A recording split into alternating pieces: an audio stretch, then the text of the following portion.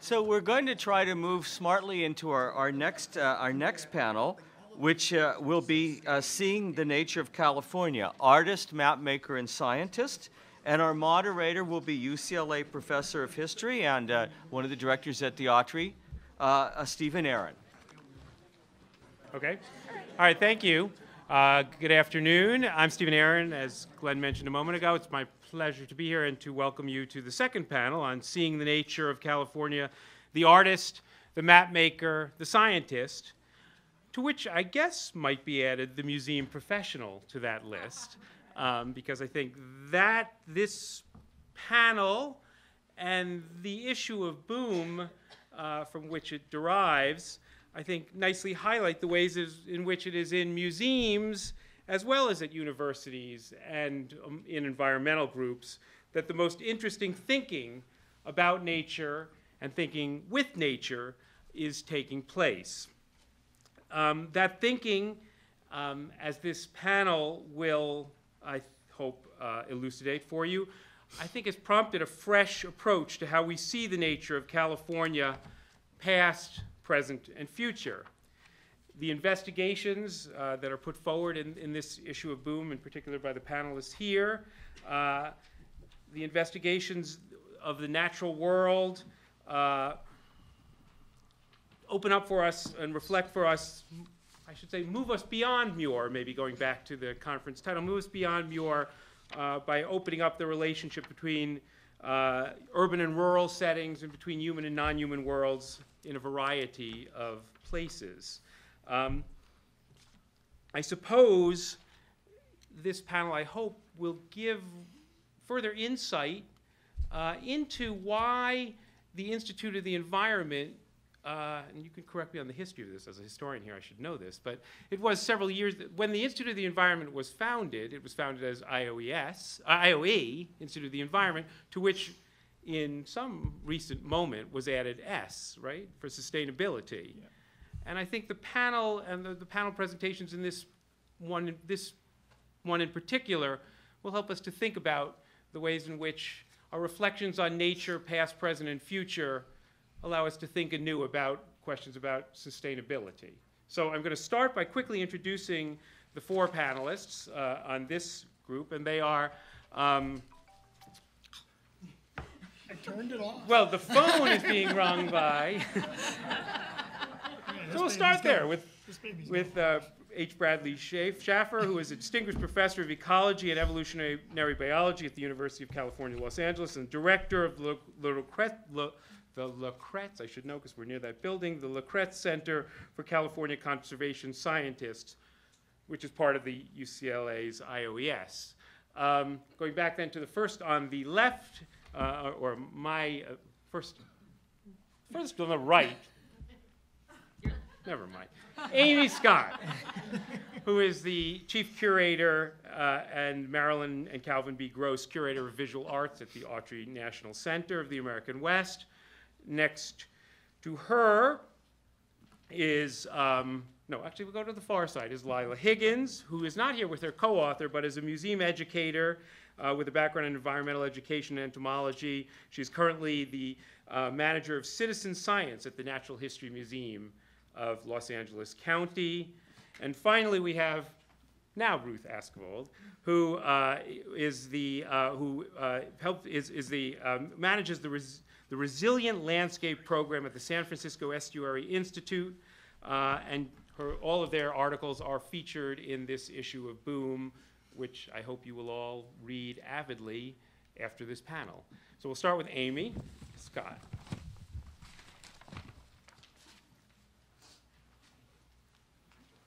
Thanks, Steve, and thanks also to Glenn and to John for inviting me to contribute to this issue of Boom and to speak in this, or to contribute to this conversation today. It's given me a lot of opportunity to rethink some of the connections between Romantic era landscape and urban landscapes of today, how one continues to inform the other in, albeit unexpected, ways. So one of my interests as an art historian really is the space in between the landscape image and the experience of place, the cultural filters that an artist brings to their work and how those surface within a given image. Within the American West, the topic of landscape is best approached as a layered one. Here, landscapes have been layered upon landscapes in ways not unlike geological strata, each covering the one underneath it, but nonetheless shaped by its presence. These layers are especially rich in places like Yosemite, where cultural and visual landscapes are deeply intertwined, albeit in ways their creators did not always intend. Yosemite's original artists were the Miwok and Mono Lake Paiute residents, those who Muir did not see, who created from the physical environment a sustainable system of food preparation and storage, in which early design, informed by functional aesthetics, blossomed into elaborate patterns. It was about the same time that these baskets were made that the New York painter Albert Bierstadt discovered, again in air quotes, the romantic potential of its cliffs and valleys, creating monumental paintings that impressed upon national audiences ideals of divinity, monumentality, and timelessness. Although Bierstadt's Yosemite was native-made through periodic burning, his work advocated patterns of seeing reliant upon native removal, or marginalization at best. Relegated to decorative status within a landscape they had once managed, some native artists found new opportunities in the market, created or generated by their lingering, if changed, presence. As collectors and tourists flocked to purchase baskets by Lucy Tellez, Carrie Bethel, and others, weavers responded by pushing the medium into new aesthetic territory, creating monumental works that equal grand landscape paintings in both creative ambition and technical execution. Thus it is that two seemingly oppositional art forms of landscape are evident in one another. Indian people cannot be seen in grand landscape painting, but they are there in the shapely meadows and healthy game populations that artists like Bierstadt so admired. Likewise, Bierstadt is an unseen presence in aspects of Lucy Tellez's famous work, such as her big basket, which you see behind her, one of the largest Yosemite baskets ever made, as she capitalized on the market for an authentically American experience. Notice also her plains fringed buckskin dress, as well as the desire for works that expressed environmental grandeur and largesse that Bierstadt's paintings had helped to nurture. As Muir would have likely denied, but that this sequence suggests, historical, social, and economic relationships are embedded in landscape art. Now that Yosemite is 150 years old, artists armed with critical perspectives and methodological awarenesses are helping us to see how the shifting politics of history continue to surface in the contemporary landscape. And this is pure coincidence, I swear. Byron and I did not collude on this at all. I'm an admirer of his work and that of Mark Klett, and this happens to be one of my favorite Yosemite panoramas of theirs, precisely because it shows so many instances of photographic art history showing up within the landscape. Mark Klett and Byron Wolfe, for example, situate the contemporary landscape in its historic image by layering one upon the other, demonstrating the geographical and conceptual proximity between present and past. Often utilizing the time-bound format of the panorama, their work unfolds as an experience of place, one that accounts for history rather than brushes over it. This accounting for history, as well as the interests in the specificities of time, as opposed to the sense of timelessness advocated by Romantic-era artists, that we see in the work of Klett and Wolfe represents a more recent turn in California landscape art, one that is both more self-aware and, at times, environmentally sensitive. While Yosemite's rich art history has attracted a great deal of scholarly attention, less explored is the territory between classical landscapes such as this and our everyday lived experience. Los Angeles, an urban wilderness, if you will, that some feel is approaching nightmarish proportions, represents newer artistic territory and makes a particularly useful contrast to the famously pristine versions of Yosemite discussed previous. James Doolan's Bridges, for example, adopts the conventions of 19th century romantic landscape, including scale and composition, to aggrandize the urban environment while simultaneously dispossessing it of human presence. In this painting, the elegant arches and towering walls of LA's freeway infrastructure take the place of cliffs and falls. Driverless assembly line cars circulating within it cleaves people from the environment. Divine mist is replaced by polluted haze. At the same time, Dulin uses scale and numerous compositional devices to make the scene appear truly majestic, the urban equal to the more classically beautiful valley. This aestheticization of what some may call the commonplace against the backdrop of a rapidly changing environment points further to the increased interest in landscapes of commerce and heavy industry, especially in this pan-Pacific turned global city. Aerial photographer Michael Light seeks to reveal the impact of commerce and development in terms of the enduring geological realities these forces create.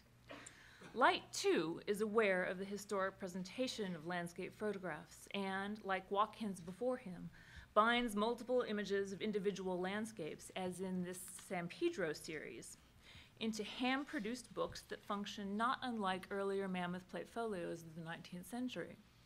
Seen in serial form and from an aerial vantage, Light's work functions also not unlike survey photography, in which large swaths of land were indexed, diagrammed, and mapped into our consciousness. As Light's work shows, the dialogue between art and land in California today is less concerned with timelessness than with timeliness. By this, I mean the ephemeral tends to be privileged over the eternal, the momentary over the enduring. Ed Ruscha's Every Building on the Sunset Strip reads like a typical panorama, an unfolding journey down the famous Los Angeles Boulevard. Pieced together without concern for visual seams, it functions as a bumpy, disjointed tour of stucco apartment buildings, liquor stores, hotels, and coffee shops. Like many photographic series, it too is bound into a book, but this is no exquisite handcrafted volume. Mass-produced by the artist and originally sold for $3, I wish I had bought one of those, it is a self-contained archive of bland architecture and urban sprawl, a consumerism stripped of its uplifting effects. Even an artist as unconcerned with the glories of nature as Ed Ruscha still owes a debt to history. His panoramic, survey-like approach, the archival format of the book, even the way he wields the camera like an objective, dispassionate tool, all make him a distant cousin of Carlton Watkins, whose view from the Sentinel Dome was one of the first attempts to employ the panoramic format in landscape photography. We know now that Watkins' so-called objectivity was actually a highly constructive vision that wrote out native presence while inviting settlers to inhabit its vast, empty spaces. 100 years later, unending population growth has created the Sunset Strip, an entirely different, yet no less iconic California landscape. What I hope to have convinced you of is that such places are often conceptually, if not geographically, closer than they appear. Thank you.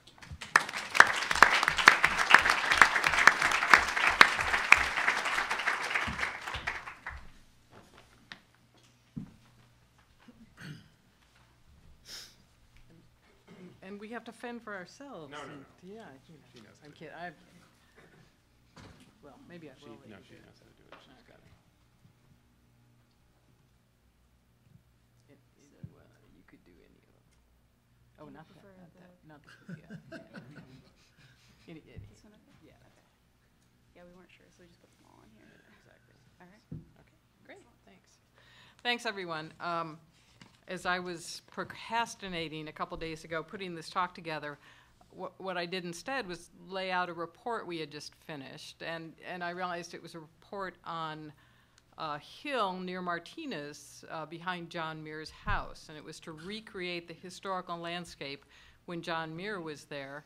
Of this hill named Mount Wanda, and he named it after his daughter. And I'm largely influenced by John Christensen, and I thought, wow, I don't really know John Muir at all anymore. I don't know what he is. So this is a great day to be here and hear all this discourse and back and forth and a lot of opinions about him. So that's what we do at the San Francisco Estuary Institute, which is a big mouthful. And I know it's way up north where there's that bay referred to as the San Francisco Bay. But we work down here too. But I'm going to give examples from both places. We really believe the key to a resilient future is understanding the historical landscape and how it functioned in the past. And while the past may strike many as kind of not very relevant, impending climate change, we find the past to be an excellent starting place.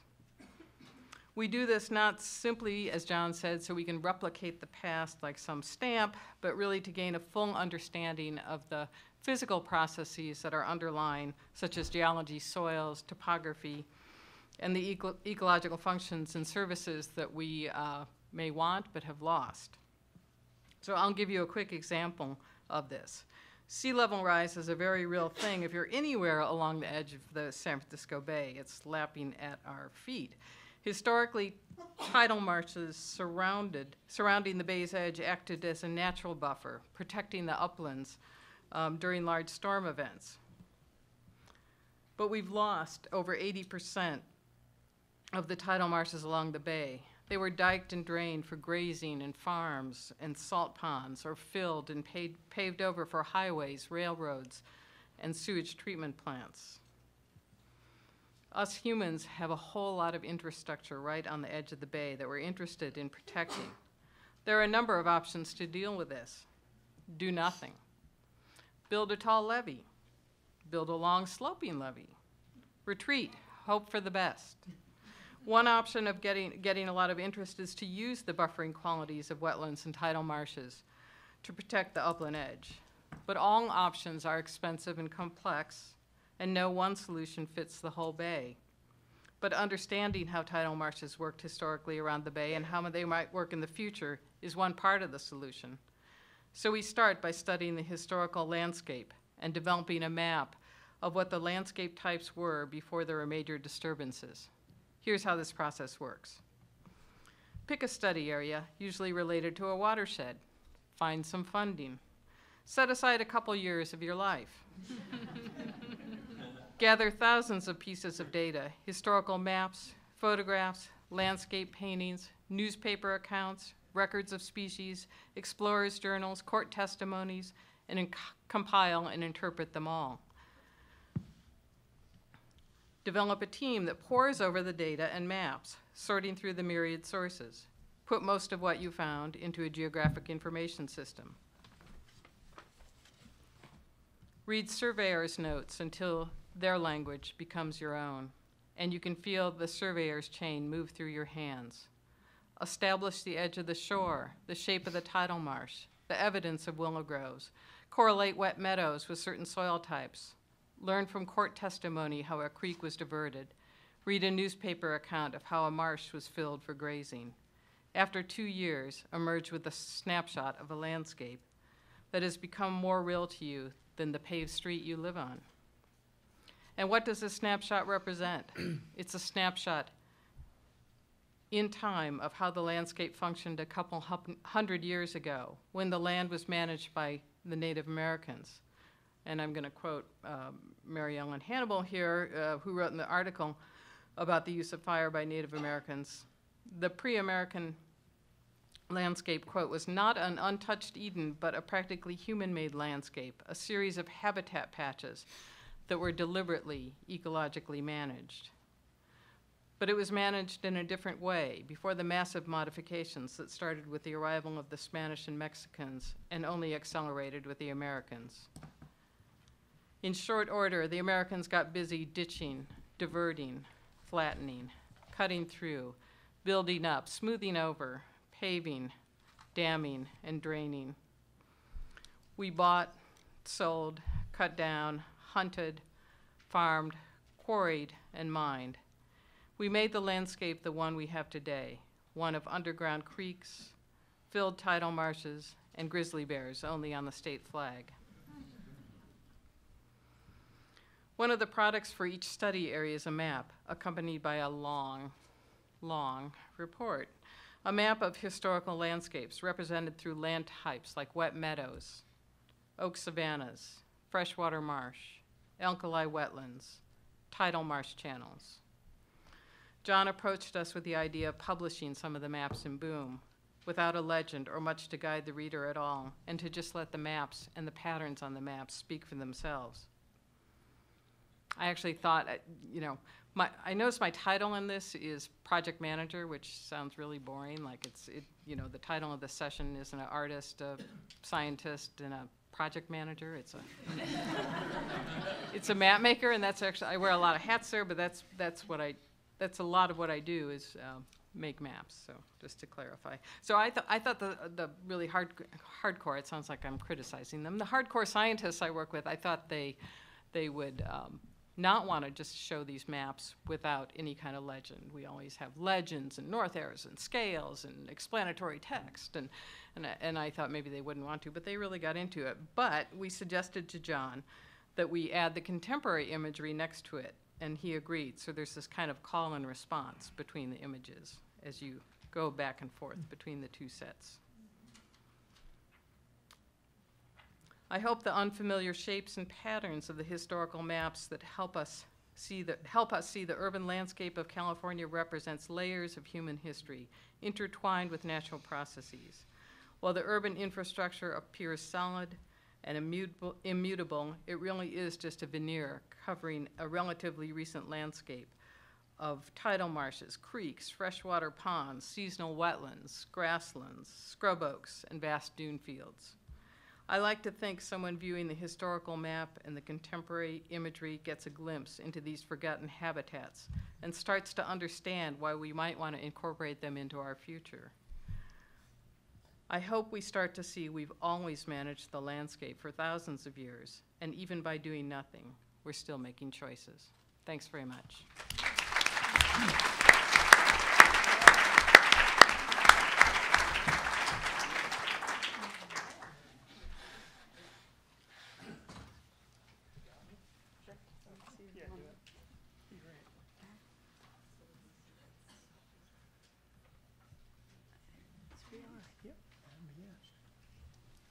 There's no pointer, true? Yeah? Yeah, and I believe it's connected as well if you want to use it to switch sides. Okay, but this is forward and back, yes? Yeah, and Or you this can is, see that, okay, and yeah. then the little light thing should be already. Okay, well, thank you thank you to John and to Glenn for inviting me both to this issue of Boom Magazine and also to present for a few minutes here. My title is Boom in recognition of the journal, and also a couple things that I'll talk about, which is genomics. That's kind of pretty serious, hardcore, techie science, and that's a lot of the kind of science I do in my lab. Wild California, that's really the theme of much of this session, and tortoises. Tortoises happen to be one of the great joys in my life, and I'll tell you a little bit about that. So to give you a little bit of context about the work that we do in our center and the work that I do in my lab, I first wanted to show you this image. This is a picture of the Old Woman Mountains in the eastern Mojave Desert. The Old Womans are a wilderness area. We were out there with a class. This is our class camping out for 8 days, a UCLA class of undergraduates. And the Old Womans are a region where there's no internet, there's no cell phone coverage, and there's no roads, okay? You want to take a class out here, you want to do anything, you walk. You want to drink some water, you bring it in. It's an amazing place, and I live for these kinds of places. They're just unbelievably gorgeous. The other thing that I kind of live for are these animals. These are just a few of the reptiles and amphibians that we work on in our group. Lizards, frogs, turtles, some from California, some from around the world. This group of animals has just been sort of an obsession of mine since I was a very young boy. It probably will be till I go to the grave. I think they're the best animals on Earth.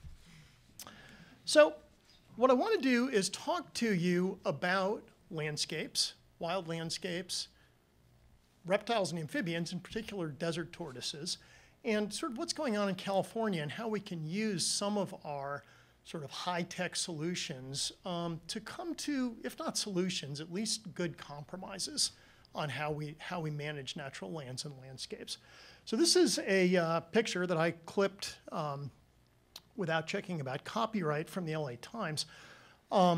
It was published in the LA Times about a month ago, I guess. And this is Sally Jewell, our Secretary of Interior, arguably the most powerful person who protects wildlands in the United States. And it's an article about a plan for the Mojave Desert that seeks to develop to a very full extent alternative energy sources in the Mojave, windmills, solar panel farms, and protect endangered species, and to do both, to look for sort of those win-win compromises, or win-win solutions. So on the one hand, there's this. On the other hand, there's this. This is a California desert tortoise, a species that only lives in California and a little bit in Nevada, federally protected under federal law, under the U.S. Endangered Species Act, a species that's declining across its entire range and that happens to like to live in a lot of places where we put alternative energy. To give you a little bit more of a context about this, this is, unfortunately, you can't quite see this as well as I would like, but this is a picture that I took from along the edge of Interstate 15, the freeway that goes up to Las Vegas. And I took this last spring. And this is sort of a view of at least one aspect of the Mojave Desert. I think it's a view that John Muir would have liked an awful lot. It's striking, gorgeous mountains with beautiful flatlands in the foreground. That's where the tortoises like to live. Pretty much pristine, pretty much in great shape. Turn a few degrees from this exact spot. You don't have to walk anywhere. And this is what we see now in parts of the Mojave. Not huge parts, but definitely important parts. And those flat lands are getting converted and covered with, here, it's a large solar panel farm. Okay, this takes out square kilometers of land, hundreds, thousands of acres of land, and converts it for alternative energy use. Now, we all like green energy. We all, and I certainly believe in this, we believe that getting off of fossil fuels and getting onto alternative energy is a great thing to do. Unfortunately, what this means is that from a tortoise point of view and from a lot of other organisms' points of view, they can't cross this anymore. That you might as well pave it. You might as well put a Costco there. And in addition, it generates a tremendous amount of heat, and that may take out lots of other organisms, perhaps more than a Costco would. Okay? So the question is, what do we do about this? How do we kind of make this work? And so the question before us, I think this is an important one, at least looking forward in preserving our wildlands, is, for example, can we position solar panel farms in a way that minimizes impacts on tortoises? Are there good places and bad places to put those things? And what's up for grabs, in many ways, are these very, very critical pieces of land in areas like the Mojave Desert that are corridors between existing national parks. No one's going to pave, at least for the moment, the national parks, but there are these very large, millions of acres of land, corridors between those parks that are open for development and that wildlife and plants need if they're going to maintain populations. And the question is, what happens to those corridors that aren't in national parks but that are on public land? And I would argue that genomics, that is studying the genes that are in those tortoises or in you and I or whatever, in any living organism, can help us do that. And let me tell you a little bit about how. So genes on landscapes, okay? We've always used genetics to learn about how organisms move around. You know, the fact is that you, on average, are more closely related to somebody from your hometown than you are to somebody from around the world. Why? Because your genes travel with you and your kids, and there's a pattern of movement of genes across landscapes, and we can use that to learn where organisms, be they people or tortoises, tend to move. And what we want to know is, where do tortoises go and where don't they go, okay?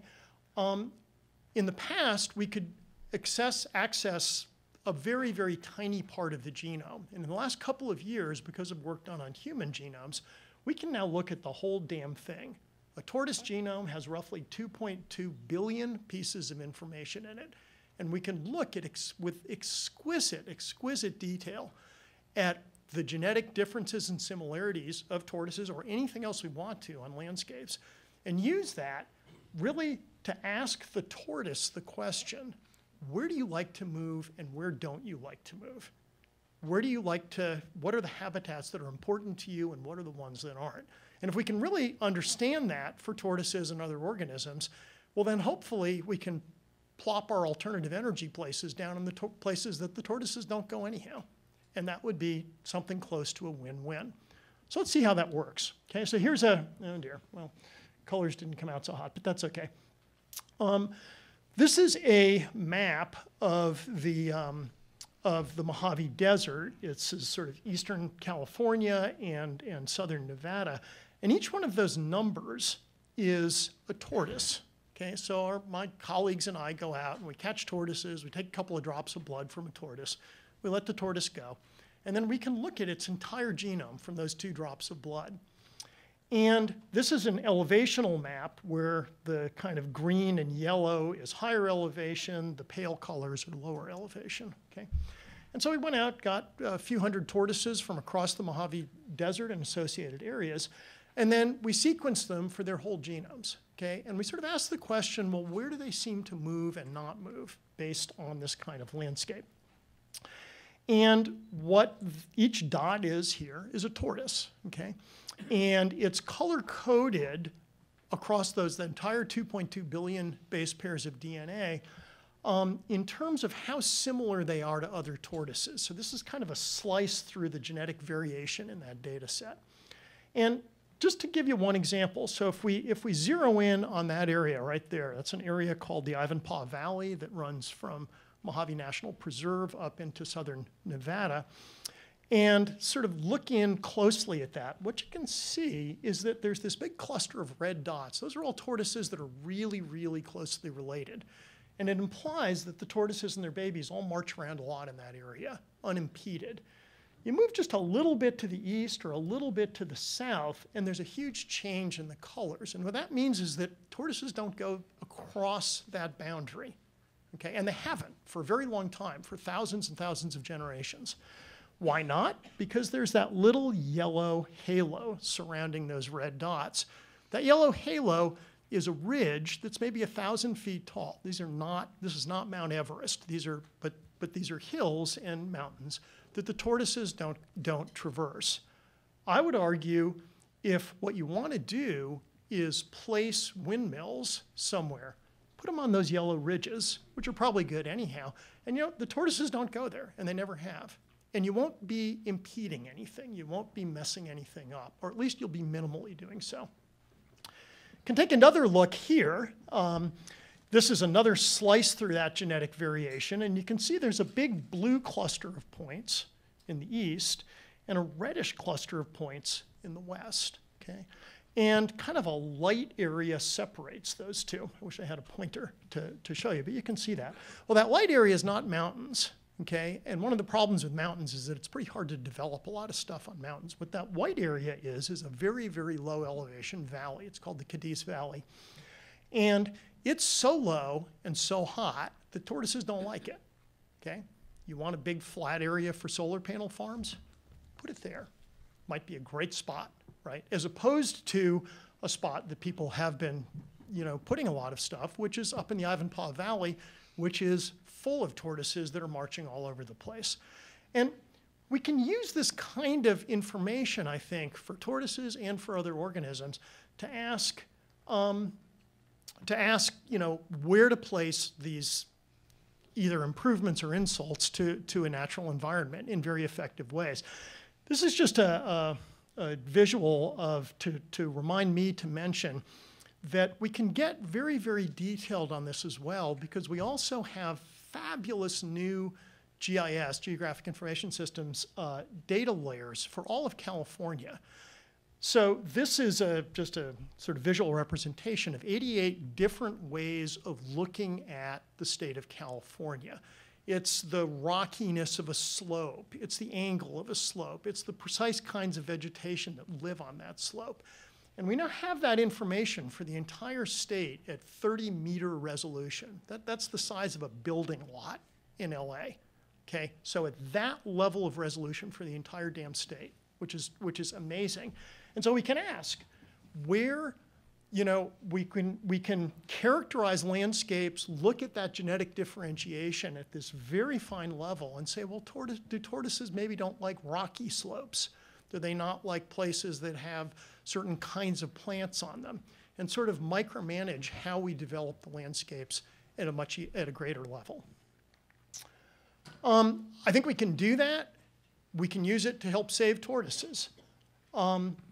And we can do that as we manage the landscapes of California, including the Mojave Desert, in a sort of meaningful and responsible way.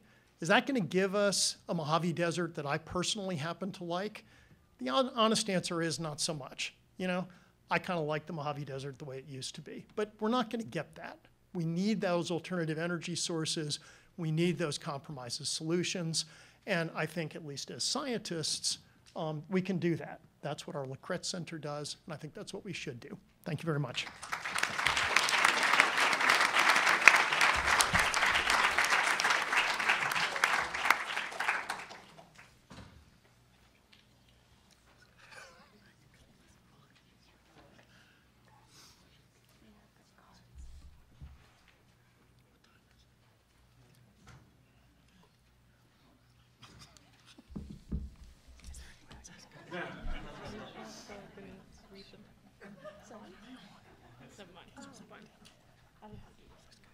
So first I want to thank John and Glenn for having me here today. I didn't get invited to write for Boom. I actually invited myself. I invite myself to parties all the time.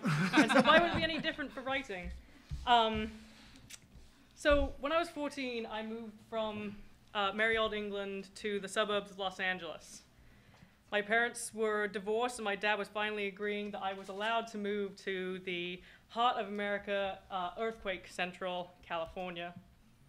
I moved from the idyllic countryside of Britain, where I got to play in fields, climb hollow trees, ride in donkey carts. It was truly like the magical British Empire. Fast forward to halfway through freshman year of high school, and I'm living in the Inland Empire, and I'm able to walk through strip malls, drive through miles and miles of asphalt on roads, and there's a swimming pool in almost every backyard. Needless to say, I not only had culture shock, I also had nature shock. I had been accustomed to views like this, and this, and this. And now I was seeing views like this, and this, and this. I had to learn to see nature in a whole new way. So I went to college, and I studied bugs. Before that, I would have looked at a landscape like this and seen all the green, grays and the browns and thought, this is a dead landscape. But after I went to college, I soon learned to be able to see the tiny insects that live there.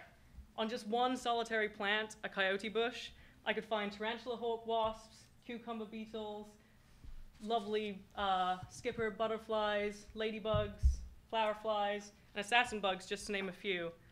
And there's thousands of plants here in California. We've got 6,500 native species of plants, so just extrapolate. And so you see, LA, we're in a biodiversity hotspot, but what does that actually mean?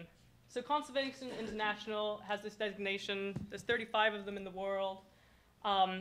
It's a place that has incredible biodiversity, at least 1,500 endemic plant species in the area, but there are also places that have extreme threats from human influences. Up to 70% or more have been lost due to our human influences. And so you can see that the California Floristic Province is on par with places like the islands of Madagascar and the tropical Andes.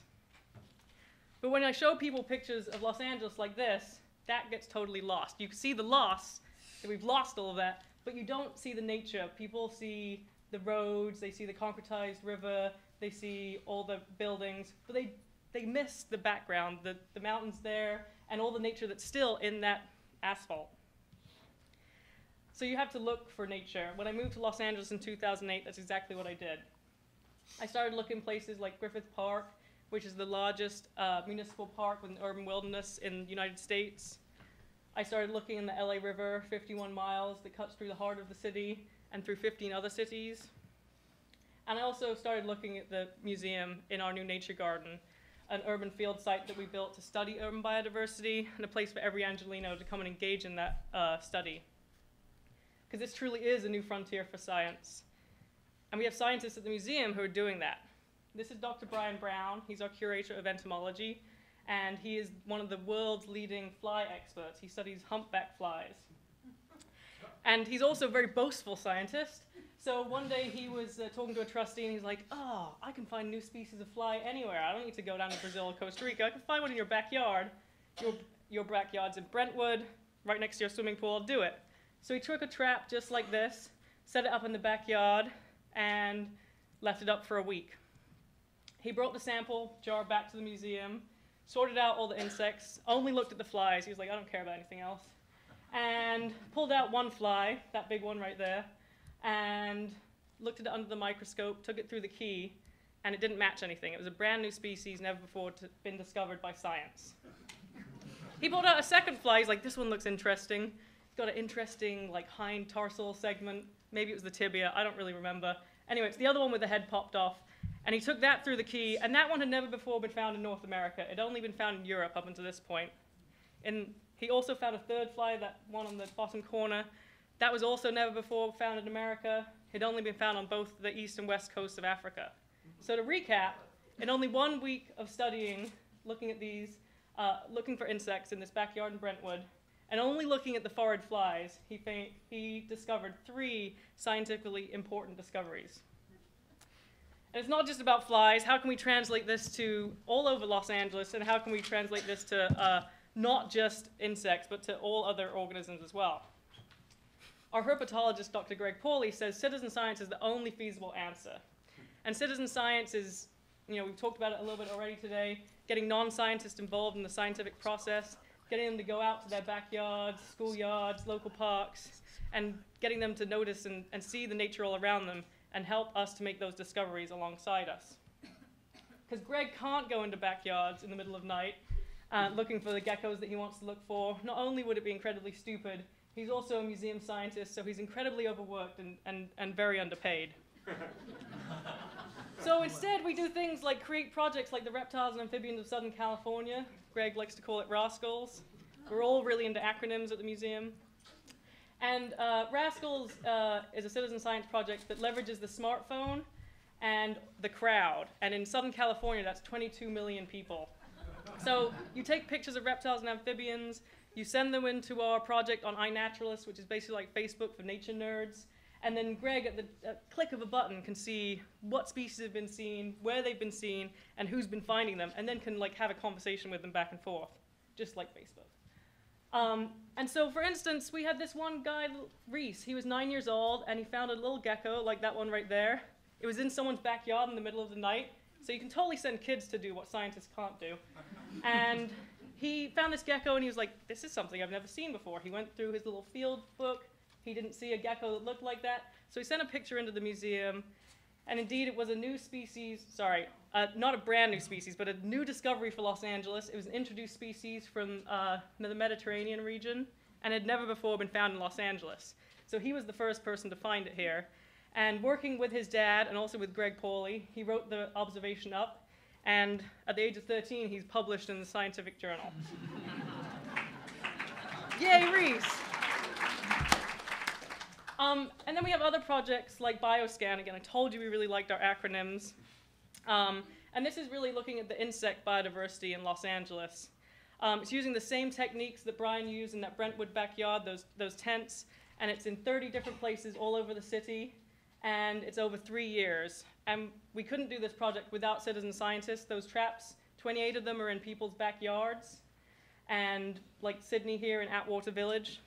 And because of these citizen scientists, we've been able to make awesome discoveries, like twisted wing parasites in Silver Lake, coffin flies in a backyard where a family member had just recently buried their dead dog, and ant decapitating flies in Glendale. They just told us that they found 30 new species of forward flies in Los Angeles. Each one's going to be named for a different citizen scientist who's working with us on the project. And so that's pretty amazing. But it's not just about cool insect discoveries. It's not just about the 30 new species. It's really about making a big data set, a more complete data set for our city. We're making conservation decisions and urban planning decisions on a regular basis, and without a complete data set, those decisions are going to be somewhat flawed. And so if we can crowdsource that data set and get people involved in it, we can actually build a better city for Los Angeles in the future. And if Los Angeles can do that, then we can be a model for other cities, and we can start to build cities that are better for wildlife and for humans. Thank you. Okay. So thank you very much to our panelists. I guess I will eschew long sort of comment here, and sort of just very quickly, though, so before opening up to questions from the audience, and then trying to get us back on track for the to have some break here. Sort of maybe return to the Whither John Muir question that has framed some of today's proceedings, and certainly, as I said in my opening remarks, it seemed to me the panelists would, their presentations would, like their articles in Boom, would demolish the idea that somehow there is a sharp dichotomy between pristine wilderness past, where nature can be experienced in this uncontaminated form, and then the often hopelessly corrupted, urban, denatured present. And certainly, as I said, I think the panelists make clear why that framework, and to the extent that that framework, the pristine wilderness past is associated with John Muir, I suppose it tarnishes the legacy of John Muir. But it does occur to me that it was John Christensen who edited the issue of Boom and put it together, so perhaps it's no surprise that the issue tilts towards identifying the trouble with wilderness as that kind of paradigm. But I would invite any of the panelists here, before opening up to questions, if they'd like to add any comments about how Muir's work and this broader framework, maybe, or broader paradigm, shapes their understandings of how they do and what they do in seeing nature in all sorts of unexpected places. Well, I think Muir, can't be left behind when it comes to art anyway. I mean, he was so influential in artists like Bierstadt and, of course, Ansel Adams, perhaps even more, that a lot of 20th century artists and 21st century artists, when dealing with a place like Yosemite, have to figure out how to sort of get around that vision somehow. So there's really no way of ignoring it. And do they frame it ironically, as sort of new topographic photographers did by juxtaposing Half Dome with trash cans and photographing parking lots, and sort of the Pave It and Paint It Green photograph, which is a sea of cars in front of a beautiful, I think it's Half Dome. So there's the ironic take on it. There is other takes as well. There's the Richard Mizrak take on it, which sort of aestheticizes environmental damage and destruction, both human-caused and naturally occurring. So there are a variety of ways in which artists, at least, have responded to it, but they all do have to respond in some way, shape, or form, especially in a place like Yosemite. And to that extent, he's very much present. I was at a conference a few weeks ago in Reno, and it was a wonderful conference called Art and Environment, and one speaker spoke about how the British were in the middle of Australia, and they set off nuclear bombs and testing, and somebody else talked about it in the Southwest, and then we were talking about, people extracting things and pit mining and fracking, and, we were all kind of understandably outraged because, it was this kind of travesty. But then Mylin came, and she was talking about, of course, climate change and the huge mass extinctions we're facing. And so I just think we have this sense of, like, we're right, and those people in the 50s or whatever, or John Muir, they were wrong. And, it's just a different intersection of space and time. So I just have, it's so easy for me to be kind of smug here today, like we've got some answer, and, now we know we have one on John Muir or something. It just seems like it's just a continuum, and we're lucky to be here, but we're facing some of the worst stuff ever. And I flew down here this morning. My carbon footprint is pretty big today, so I don't know. Well, I walked, so that was. And I guess the only point I'd like to make is that, as I said when I was talking, I believe in these wild, wonderful, amazing open spaces, whether they're in the middle of Australia, where I've done a lot of work, or here in California.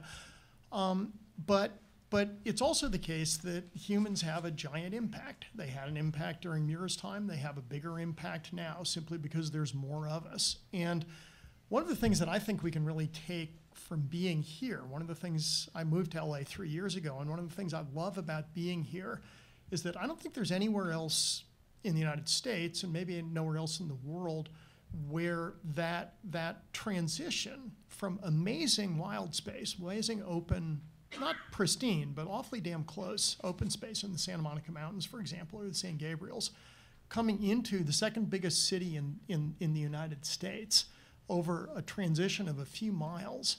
It's so stark and so amazing, and it gives us so many opportunities to use LA as a place where we can understand how wild space and humans can work together in a very effective way. That was part of Muir's legacy in what he wanted to see in California writ large, and I think LA is the perfect place to explore that. So I think about John Muir standing in front of massive sequoias, and I kind of do the opposite. I look at tiny, tiny insects, and you can't go and look at a massive sequoia in the heart of Los Angeles, but I can go and look at a tiny, tiny insect that's here, that's been here longer than us humans have been here, and I can revel in that, and it can give me some hope, and it can help me a little bit with the green guilt and the eco-fatigue that we feel on a regular daily basis. And a lot of the people who come to the museum, especially to the First Fridays kind of audience, they're not going to listen unless we're giving them some hope and something that they can do. And I think citizen science is one way to do that, because they're feeling like they're trying to contribute, at least to trying to make a bit of a difference in the city. Okay, so we have time for two very, very quick questions. Emphasis on the quick, and I need the microphone to come down to, we'll go there. And then. Yeah, my question is for Peter. I wonder if you're, in your position, able to pursue alternatives to placing the massive solar plants at sensitive areas in the deserts. One of the alternatives, obviously, is what's known as distributed solar energy. In other words, convincing people to get solar panels on their roof, which don't involve the desert and they don't involve the construction of transmission lines.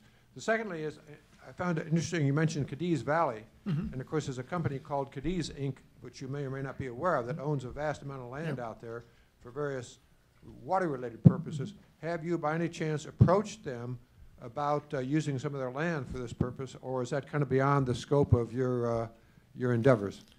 Well, in the second point, I mean, that's way beyond the scope of my endeavors. And I mean, I should say those are data that we are just now analyzing, and really just have been coming in the last few weeks. And so we're just kind of getting a sense of what's going on. But I think it would be an interesting thing to try to pursue. Now, in terms of the distributed energy issue, and again, I'm a reptile and amphibian biologist. I am not an energy biologist, an energy engineer.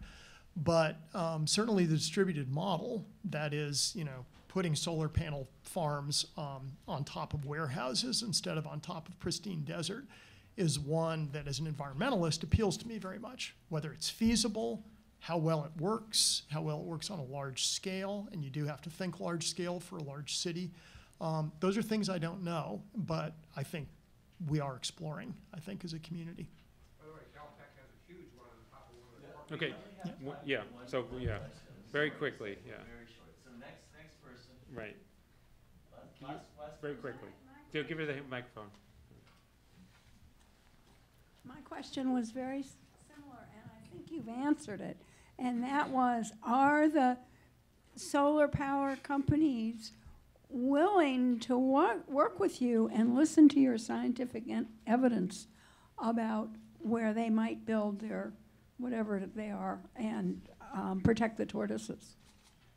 And again, very briefly, I haven't, as I say, we're just getting into this business from a science point of view.